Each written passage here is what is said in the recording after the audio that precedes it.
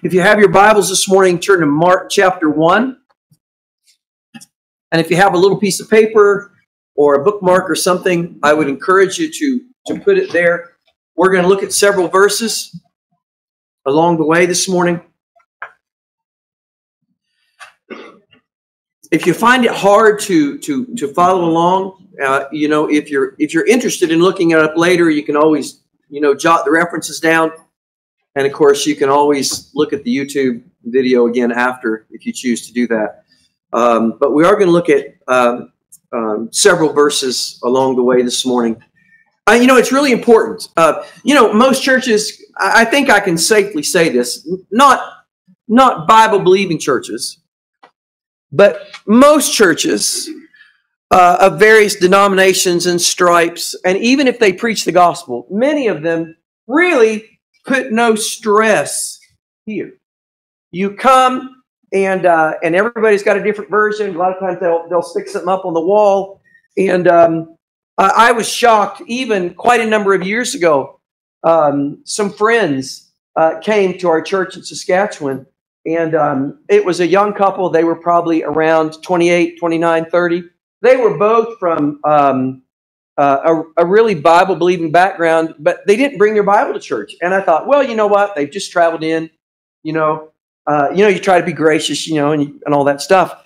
And then we got talking, and we found out that the church they go to, nobody brings their Bible. Now, we say that we believe the Bible. Do we not? In fact, many churches would, at least they used to claim that they tried to follow this. But how do you know, first of all, if you don't read it for yourself? And how do you know if the guy gets up and he's just giving you his opinion? And it might be church tradition, and that's not necessarily always evil. Sometimes it is. But the way you test all that is by looking here. And that way it's not somebody's opinion. You can look at it and you can see it for yourself. And that's really our goal this morning. You can look at it and you can make up your own mind, and we encourage you to do that. Look at Mark chapter 1 and verse 1. Mark chapter 1, verse 1. The beginning of the gospel of Jesus Christ. The word gospel means glad tidings. It means good news. Okay? The beginning of the gospel of Jesus Christ, the Son of God, as it is written in the prophets. So immediately, even Mark refers to the written word of God. As it is written in the prophets, behold, I send my messenger before thy face, which shall prepare thy way before thee. The voice of one crying in the wilderness, prepare ye the way of the Lord, make his path straight. John did baptize in the wilderness and preach the baptism of repentance for the remission of sins. And there went out unto him all the land of Judea, and they of Jerusalem, and were all baptized of him in the river of Jordan, confessing their sins. And John was clothed with camel's hair, and with a girdle of a skin about his loins. And he did eat locusts and wild honey, and preached, saying, There cometh one mightier than I after me, the latchet of whose shoes I am not worthy to stoop down and unloose. Of course, he's talking about the Lord Jesus. He said, I'm preaching, and you're coming, and you're hearing my message. But he said, but there is coming one shortly. And John introduced the crowds to Jesus Christ. He said, there's somebody coming behind me. He said, I'm not even worthy to mess with the shoelaces. Verse 8. I indeed have baptized you with water, but he shall baptize you with the Holy Ghost. Let's pray again. Lord, thank you for these verses. And Lord, we pray that you'd make the truth of these verses and what we're going to look at, Lord, make it very clear, Lord, and speak to the various hearts in this room, Lord, the message that you want them to remember. In Jesus' name, amen. I want to talk to you this morning really from verse 8. Okay? And it says this, John the Baptist said, I indeed have baptized you with water, but he shall baptize you with the Holy Ghost. I want to talk to you about water baptism this morning. Look at verse 9. And it came to pass in those days that Jesus came from Nazareth of Galilee and was baptized of John in Jordan. Now, Jordan was a river. And straightway, coming up out of the water, he saw the heavens opened and the Spirit like a dove descending upon him. John baptizes Jesus in a river. So I want you to just sort of bear with me and follow my reasoning this morning, and just you can make your own decision. The Bible says where the Spirit of the Lord is, there is liberty.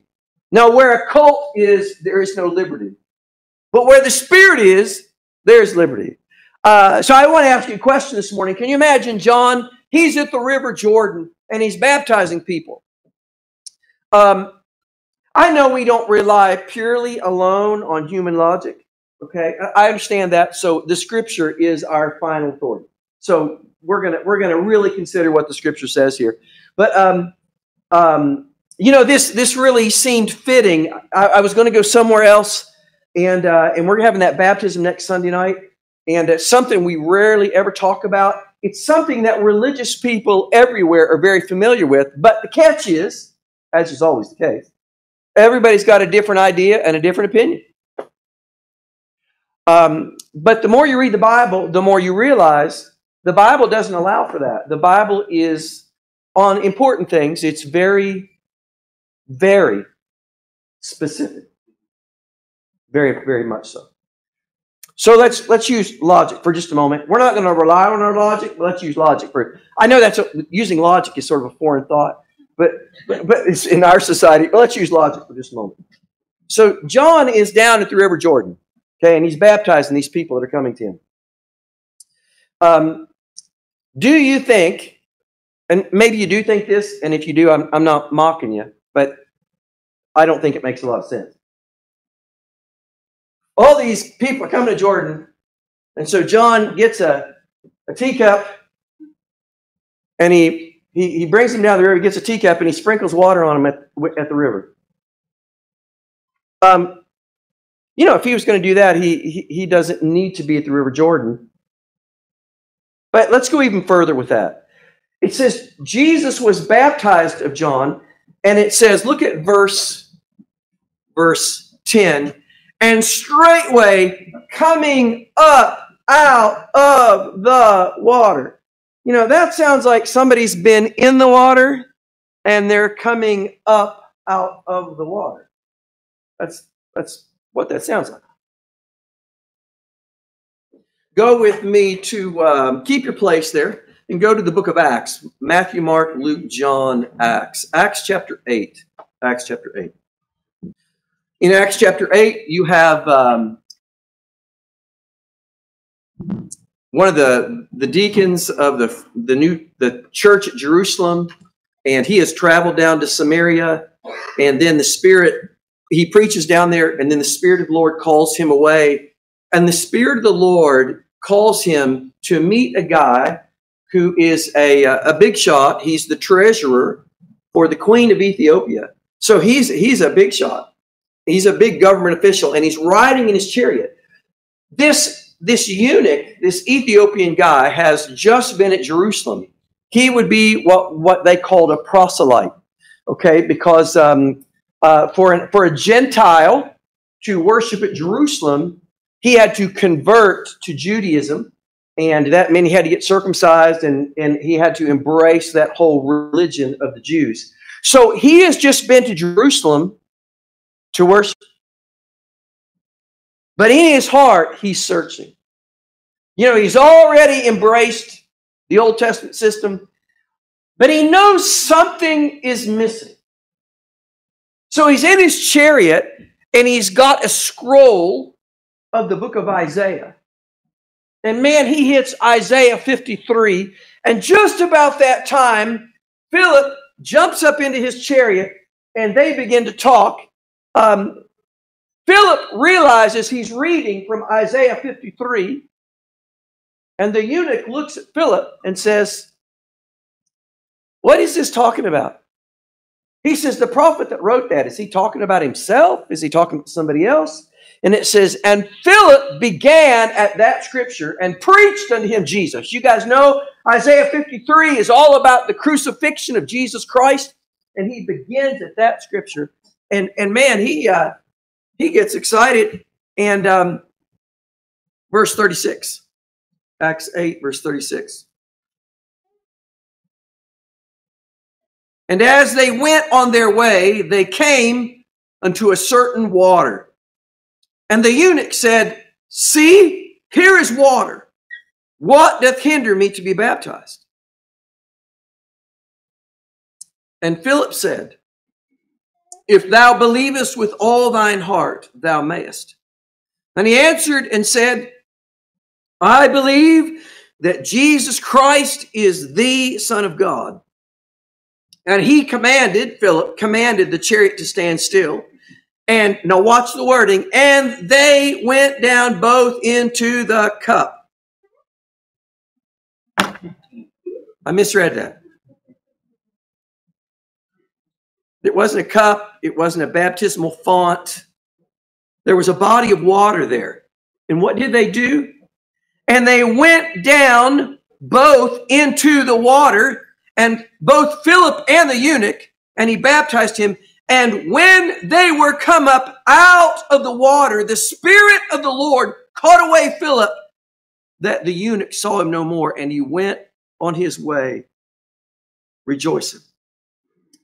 The thought of baptism in the Bible is always the thought of being immersed, overshadowed, surrounded, covered completely. That is always the thought of the scripture. You're right there in Acts. Just go to your right and you'll see Romans, and then you'll see 1 Corinthians. Look at 1 Corinthians chapter 10. Now I realize, I've mentioned the cup or the baptismal font. I realize some people don't necessarily sprinkle it on. Some people pour it on. I get that. But still the picture in the scripture, and we're gonna see that as we go along, it's just over and over and over again. The thought of baptism is something being plunged and immersed into something. Look at 1 Corinthians 10, verse 1. Moreover, brethren, I would not that ye should be ignorant, how that all our fathers were under the cloud, and all passed through the sea. Now watch. And we're all baptized unto Moses in the cloud and in the sea. Of course, that's referring to the crossing of the Red Sea. And in the book of Acts, it calls the children of Israel in the wilderness, it calls them the church in the wilderness. And Moses was the head, okay? And so it's a picture of Christ. It's an Old Testament picture of Christ and the church.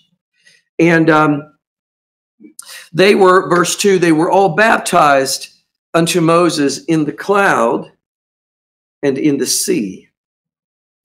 Look with me at the book of Hebrews. If you go to your right, you'll see a bunch of little books, and you'll see the Thessalonians and the Timothys, Titus, Philemon, Hebrews.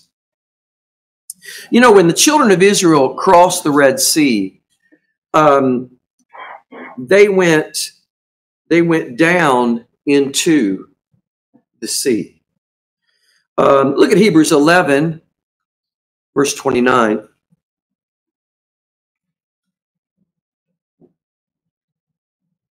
Hebrews 11, verse 29.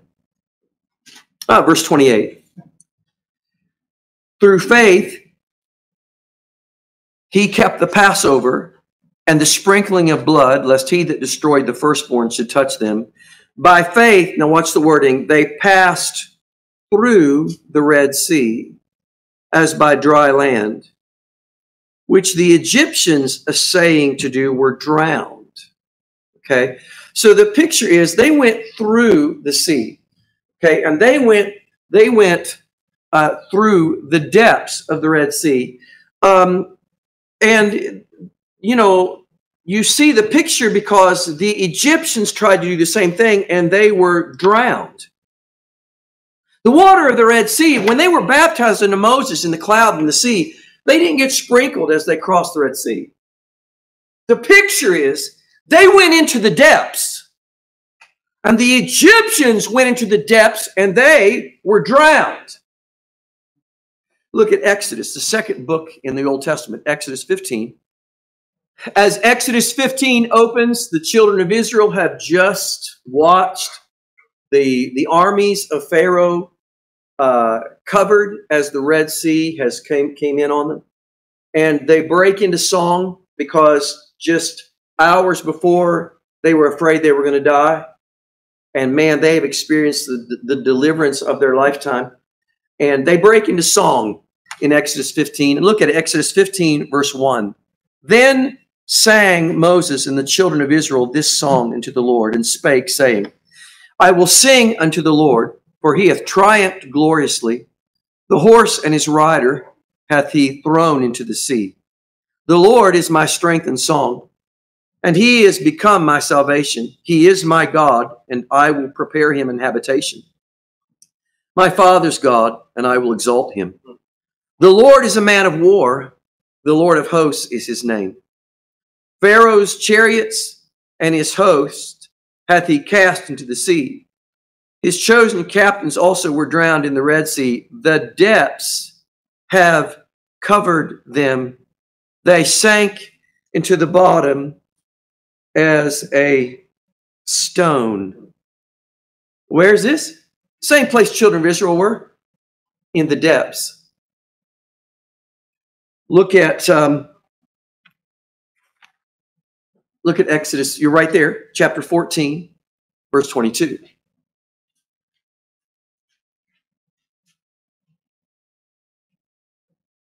And the children of Israel went into the midst of the sea upon the dry ground, and the waters were a wall unto them on their right hand and on their left. They are they're deep in that sea. And you know what God has done? God's done a miracle.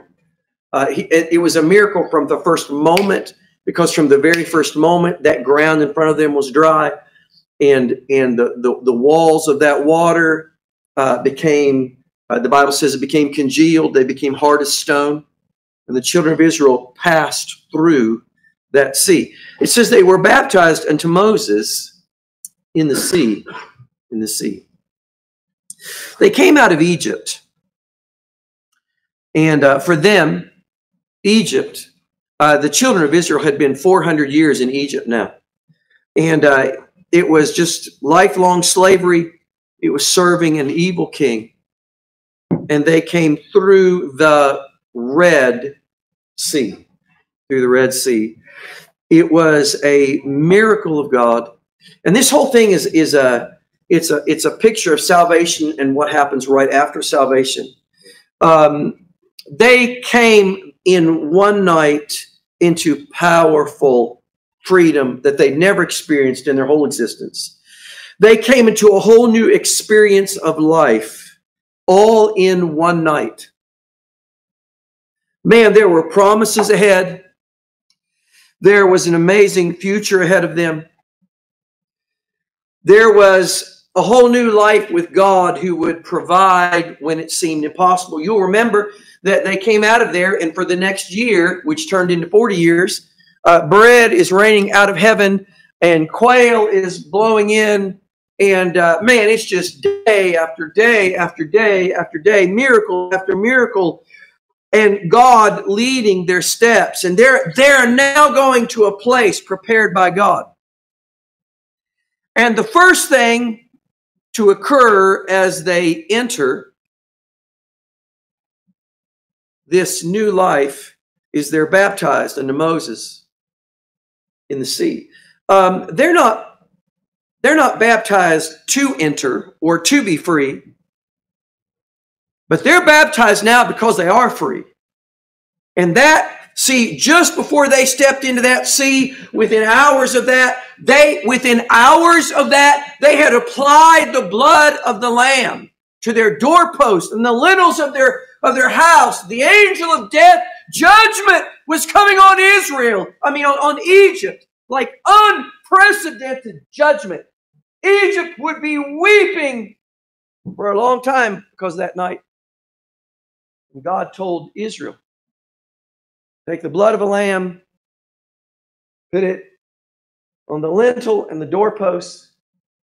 And God said, tonight the destroyer will pass through. And he said, when I see the blood, he said, I will pass over you. He said, you'll be free if you apply the blood. And they applied that blood. And man, they from that moment on, their freedom is bought and purchased. And within hours, they are marching out of the slavery of a lifetime because, first of all, they applied the blood of an innocent lamb. And that was what secured their freedom. And what are they doing within hours of that? They're passing through the sea. It is the symbol of trusting God, freedom in Jesus Christ, and new life in Him. Take your Bibles and turn to 1 Peter chapter 3. If you hit the book of Revelation and just back up, you'll see a few little books, and you'll see 1 and 2 Peter. Look at 1 Peter 3. And in 1 Peter 3, when you get down to the end of the chapter, Peter makes a reference to Noah's flood. And so look at verse 20, 1 Peter 3, verse 20. He says, which sometimes were disobedient when once the long suffering of God waited in the days of Noah, while the ark was a preparing, wherein few, that is, 8 souls, were saved by water. I got a question for you now. See the picture, and we're going to look at the next verse. But just as with the Red Sea, the children of Israel were saved as they passed through. They were secured by God Almighty as they passed through that water. But the Egyptians were destroyed in that same place. Well, you got Noah here, and Noah builds the boat, and it says he was saved by water. So what does that mean? Okay. What was it that rescued them? Well, first of all, God said, I'm going to send judgment. Noah, build a boat. And he says, I'm going to be in that boat. Come into the ark. Now, you know that Noah and his family are in the ark, okay? And that ark is, by faith, it says, Noah moved with fear and prepared an ark to the saving of his house. If Noah had said, well, bless God, that water's going to save us, he would have drowned like the rest of them. When it says they were saved by water, it means that water came, they had trusted God, they had obeyed God, and that water, it became the tool that just lifted them above the destruction. Look at it with me.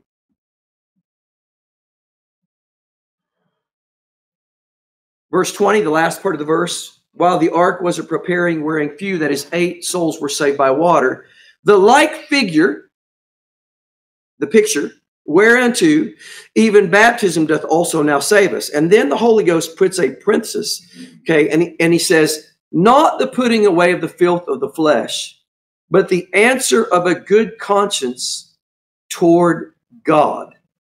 What baptism does is it is not washing your sin away. The water of baptism doesn't wash your sin away, but it is the answer of a good conscience toward God. Why is it that in Acts chapter 2, it says, and they that gladly received his word were baptized? Well, man, Peter had just preached the gospel. Peter just preached repentance and faith in Jesus Christ to them. They received that. What can wash away my sin? Nothing but the blood of Jesus. What can make me whole again? Nothing but the blood of Jesus. Oh, precious is the flow that makes me white as snow. No other fount I know. Nothing but the blood of Jesus. The question is, have you believed on Jesus Christ? Acts chapter 8. The eunuch says, I know there's something to this baptism thing. See, all these religious people, this is something religious people get hung up on. And religious people know it's significant. And the Ethiopian eunuch knew it was significant. And he knew that this thing in Isaiah 53 about Jesus Christ and his death, he knew that was the missing piece of the puzzle. And he was ready to change his whole life, to let Jesus change it. And he says, there's water. Can I get baptized? And Philip says, if. He said, there's something you got to do first. He says, if thou believest with all thine heart, thou mayest. And he says, man, I believe. And the next thing you know, he's in the water. He's in the water. The question is, have you believed on the Lord Jesus Christ? And the answer is, my heart is now clean through Jesus Christ, and I want the whole world to know, and I want to get baptized. Now, the message of the gospel is not baptism. Can I have you look at a verse with me real quick? Look at Acts chapter 2. Acts chapter 2, verse 38. Then Peter said unto them, repent and be baptized, every one of you, in the name of Jesus Christ, for the remission of sins, and ye shall receive the gift of the Holy Ghost. And this is one of those verses that really trips people up. So I want you to look at it with me for just a moment. Here's how a lot of religious people read this verse. Ready? Let's read it together. Repent and be baptized, every one of you, in the name of Jesus Christ, in order to receive the remission of sins. And they take the word for, and they say, well, that means in order to receive the remission of sins. So I have a question for you. Heaven forbid, but let's say, you get jailed for murder next week. And somebody says, did you hear about so-and-so? They got jailed for murder. You know what you don't think? You don't think, oh no, they went to jail in order to receive murder. That's not what the word for means there. They went to jail because of murder. Now let's read this verse again. Repent and be baptized, every one of you, in the name of Jesus Christ. And if you take that word for, because of the remission of sins.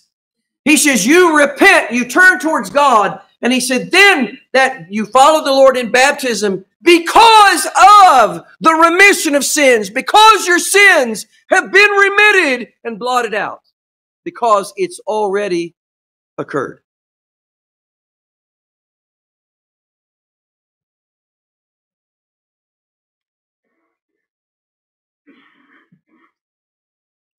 Look at 1 Corinthians chapter 1. You're in Acts, go to next book is Romans, and the next book is 1 Corinthians.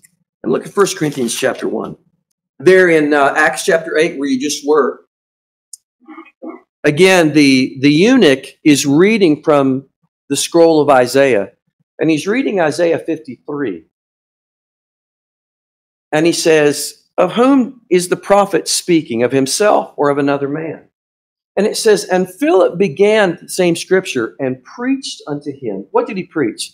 Did he preach, oh man, you need to get baptized so that you can get your sins washed away. Let's find some water. Oh, there's some water. No, it's not what he did.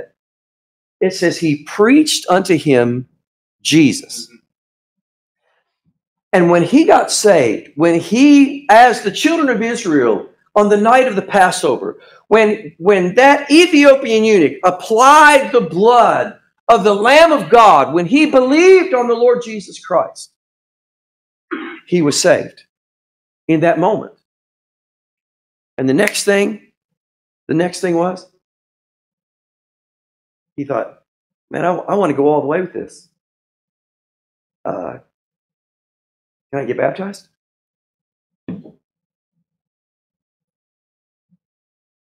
I got a question. Do you want to go all the way with this?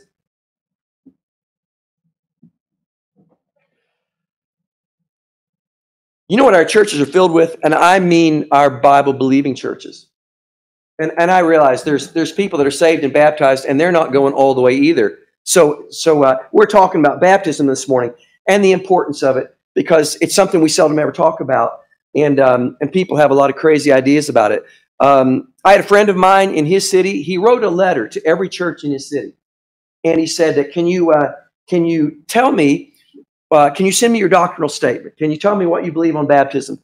And every single church, without exception, said that baptism was part of getting to heaven. In one way or another, in their every single one of them.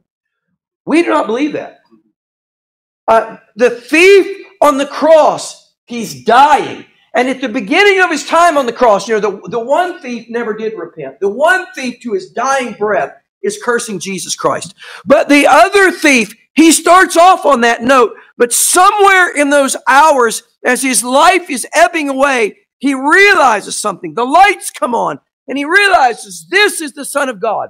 He would have known who he was. Jesus was famous in Jerusalem and throughout that area and in Samaria for healing the sick and raising the dead. Jesus was famous. And boy, it dawned on him. He thought, what in God's name am I doing? I'm dying and I'm cursing. And it dawned on him, this is the Son of God. And he says, Lord, remember me. Lord. He acknowledged he was from another world. Lord, remember me when thou comest into thy kingdom. He knew Jesus was going to live after he was dead and gone, and he knew there was no hope for him. At least he thought there was no hope. And he said, Lord, remember me. And Jesus, what did Jesus say? Today thou shalt be with me in paradise. Jesus didn't say, oh, I'd like to take you to heaven, but there's no baptismal around here. Hey, you listen to me. If baptism gets you to heaven, that had to happen. Like, there's not 5 different ways. Our Lord, this is what people don't like about our Lord. He is absolute, and he doesn't change his rules to suit anyone at any time. We do, because we're trying to be nice, and sometimes we're just out of our mind. But our Lord never, ever, ever changes his rules for anyone. If that dude had to be baptized to be saved, he was doomed. The Lord said, you know what? If he could have got off the cross that day, you know what the next thing he would have done? If Jesus had, performed a miracle and let him get off the cross and walk away, you know what the next thing he would have done? Wouldn't have been long, he'd been baptized. You know why? Because Jesus Christ had just secured his salvation, and he was headed for heaven. But there was no time. There was no time for that. There was no opportunity. So baptism doesn't get you to heaven or not get you there. Somebody's throwing water on you or pouring water on your head like 10 minutes before you die. Now you listen. According to this book, it does nothing. It does nothing. But just like the children of Israel that night, they applied the blood of the Lamb to their house, and they were free. And they walked through there, and the next thing you know, within hours, God baptized them in the sea. Do you want to go all the way? A lot of Christians, there's people in our churches, and they say, well, You know, I did all that stuff and I prayed that prayer and it didn't do nothing for me. Oh, yeah. Well, one of two things is true. Either you were playing a game,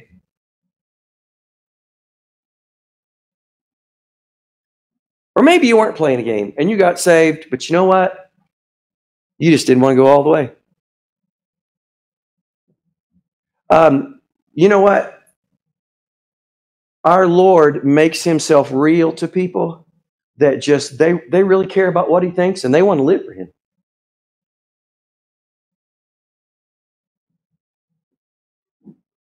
Look at 1 Corinthians 1, verse 14. Now, if baptism is the way to heaven, think about this for a minute. 1 Corinthians 1, verse 14.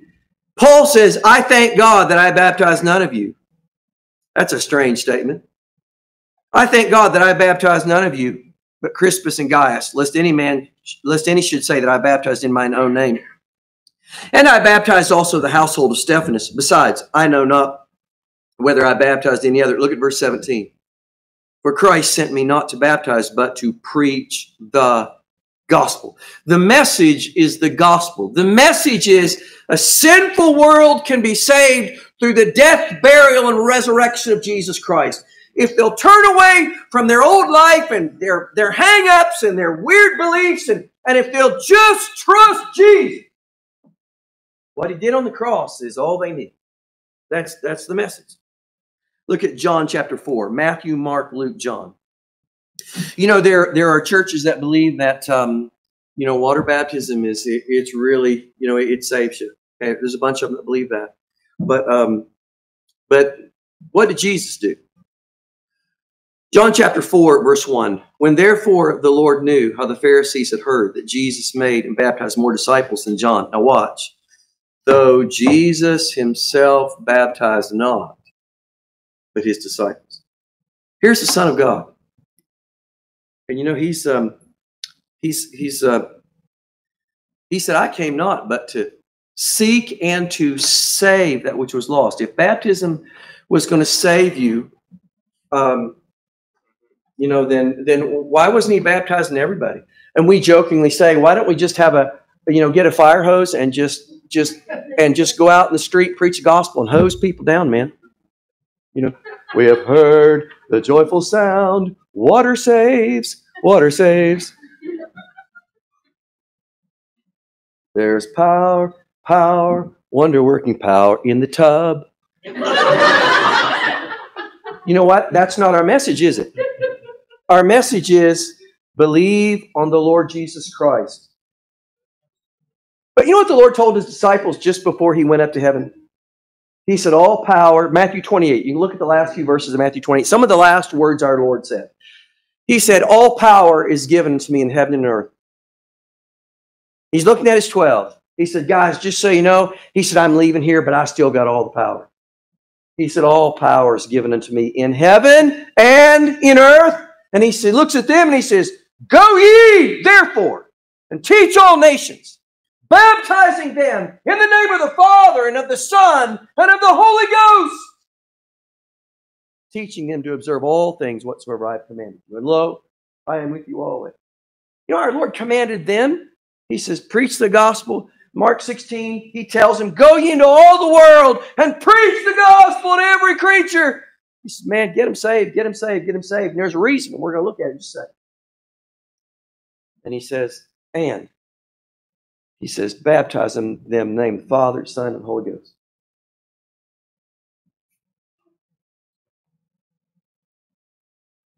Look with me at Mark chapter 1. We're almost done. Mark chapter 1. Mark chapter 1, verse 8. I indeed have baptized you with water. John the Baptist, he said, I have indeed baptized you with water. But, he said, he's talking about Jesus, he shall baptize you with the Holy Ghost. Again, the thought of baptism, that thought of plunging into deep water is the thought of being immersed, covered completely, swallowed up, okay? And so John says, I've done the water part.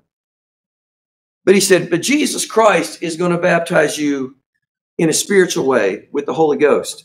Look with me, if you would, at Matthew chapter 3. Matthew chapter 3. You know, when a person gets saved, God gives them the Holy Ghost in their heart. You know, he told them just before he left, he said, my spirit has been with you, but he said, but he shall be in you. And so, you know, he says a change is about to take place. He said, he's been with you, but he's going to be in you. And you know, there again, that thought is that whole thing of what Jesus Christ does with the person. He says in 1 Corinthians, for by one Spirit are we all baptized into one body. And that's talking about the body of Jesus Christ. And it's like the Spirit of God takes you. We are in Christ. You see that phrase over and over and over and over and over in the New Testament. And you, the night you got saved, the Holy Ghost took you and he plunged you into the body of Jesus Christ. And you are in Christ. You're safe, secure. And the Lord called it a baptism. Look at Matthew chapter 3, verse 9. John the Baptist is preaching. And verse 8, he says, bring forth therefore fruits, meet for repentance. He says, if you've really turned to God, verse 7, but when he saw many of the Pharisees and Sadducees come to his baptism, he said unto them, O generation of vipers, who hath warned you to flee from the wrath to come? Boy, he's getting just downright sarcastic.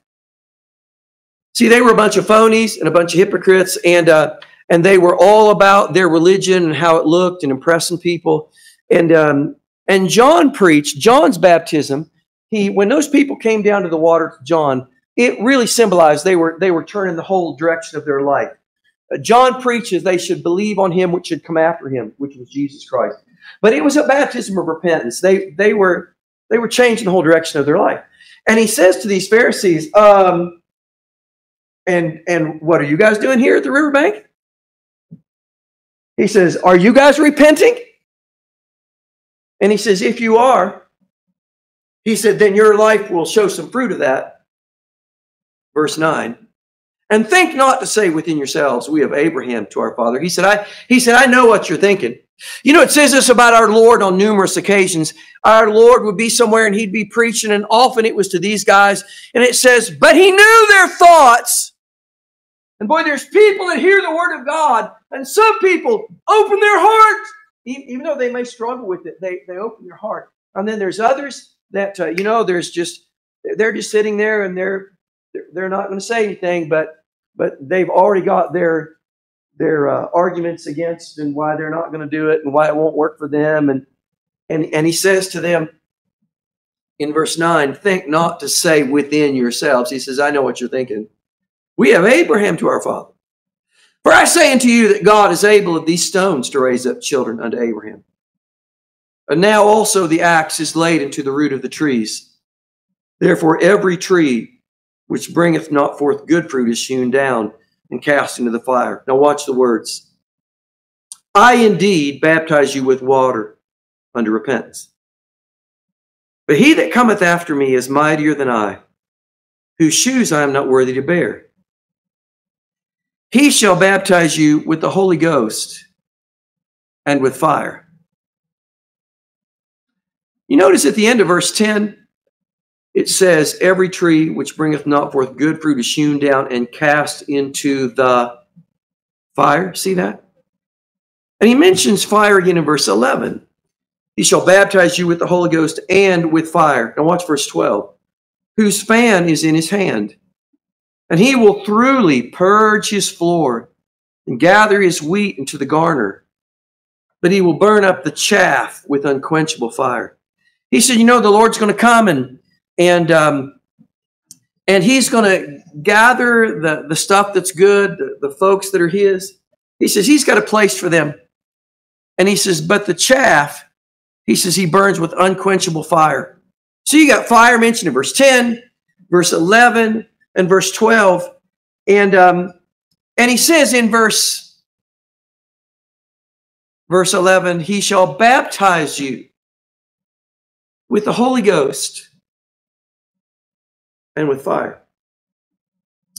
The thought of baptism is immersed, surrounded, covered completely.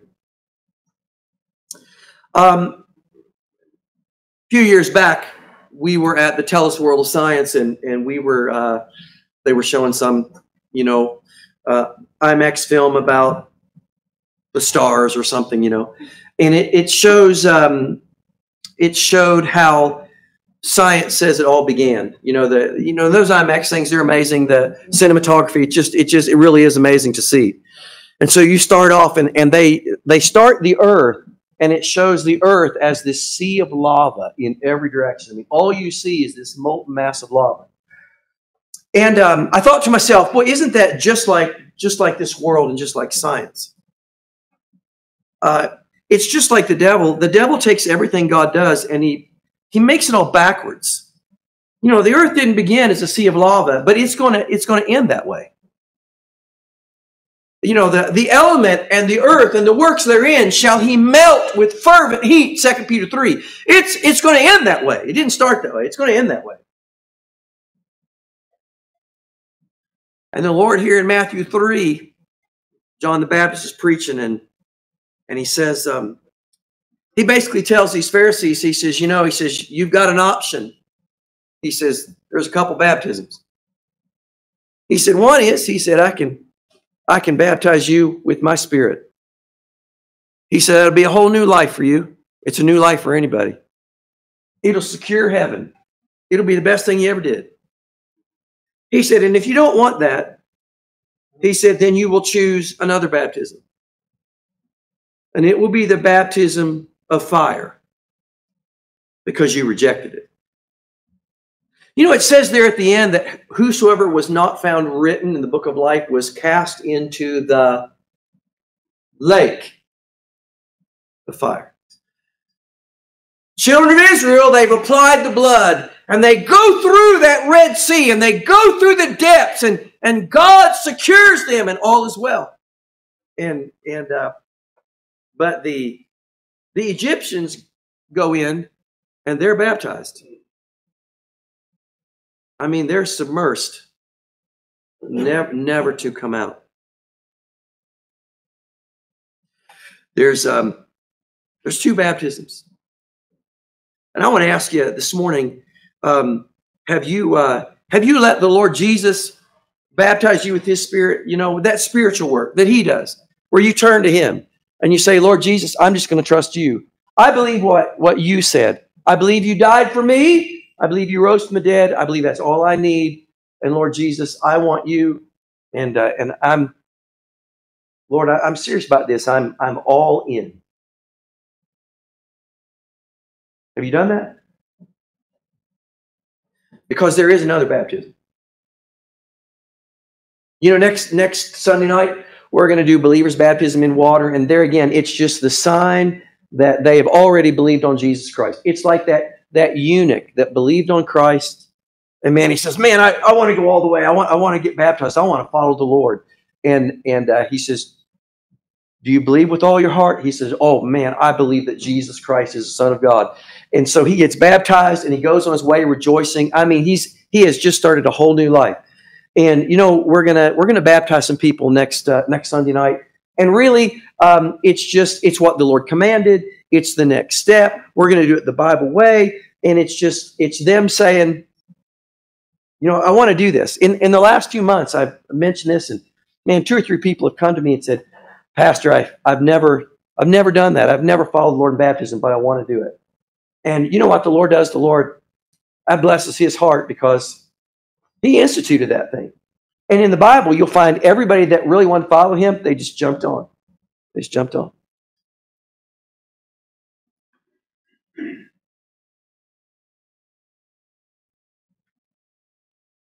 Have you let the Lord have His way with you? Have you trusted Him? If you're a believer, I hope you'll give it some thought, and there may be several people that are saved in this room, never been baptized. I hope you'll do that, and you need to if you're going to follow the Lord. You're going to jump in all the way. Just jump in. But if you're saved, you're saved. If you have not trusted Jesus Christ, there is a baptism that awaits you. Have you thought about that?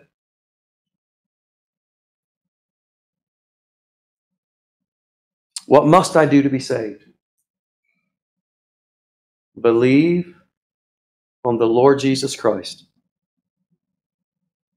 No mention of your church or your good works or anything else. Believe on the Lord Jesus Christ, and thou shalt be saved. Let's pray.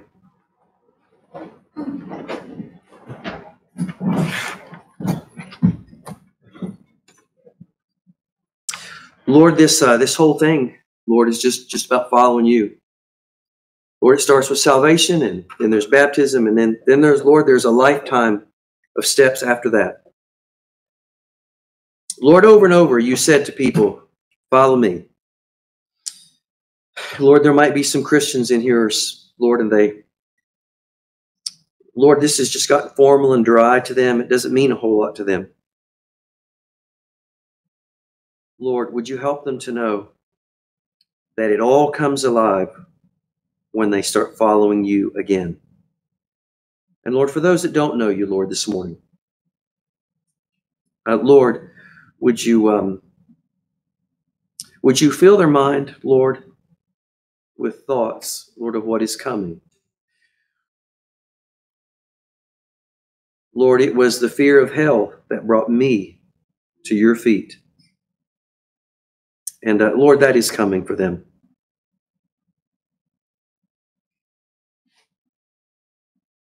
Lord, would you help the folks in this room, Lord? You probably, at different points this morning, you may have said something to various people. Lord, in Jesus' name, Lord, would you help them?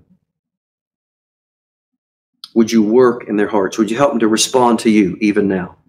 In Jesus' name. With your heads bowed and your eyes closed, if God has spoken to you, why don't you talk to him?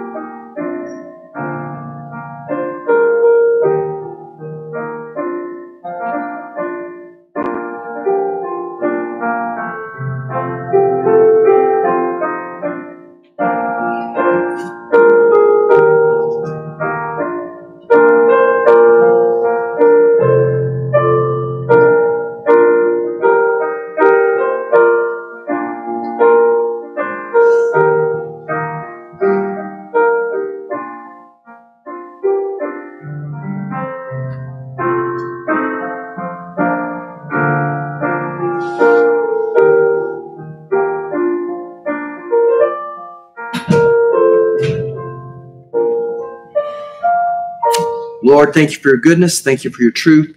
Lord, be with us, Lord, as we leave this place. In Jesus' name, amen. You're dismissed.